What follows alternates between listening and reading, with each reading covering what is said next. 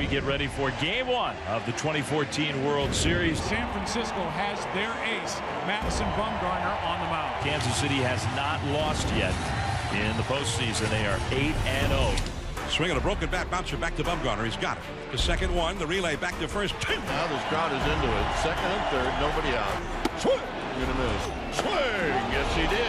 Swinging a bouncing ball to Panic. And Bumgarner gets out of it. He combines power with deception and precision command. Every time this postseason, 5 starts, he's given Bruce Bochy at least 7 innings. The Giants have to feel pretty good about what happened here tonight with their big horse, Madison Bumgarner. Welcome back here to AT&T Park in San Francisco. Game 5 of this World Series. There is no better starting pitcher in October than the guy that's getting the ball tonight. Bumgarner delivers.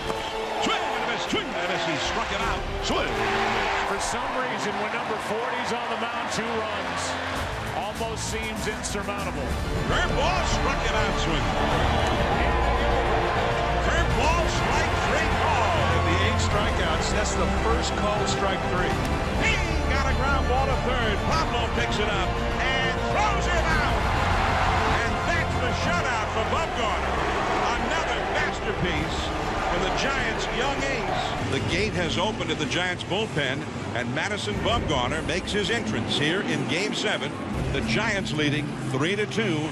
Kane strikes out, and Bumgarner adds another scoreless inning.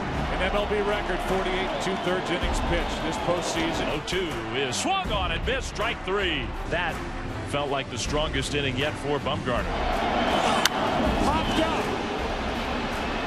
Sandoval in foul territory. Giants win. A World Series win for the San Francisco Giants. And Madison Bumgarner has firmly etched his name on the all-time World Series record books as one of the greatest World Series pitchers the game has ever seen.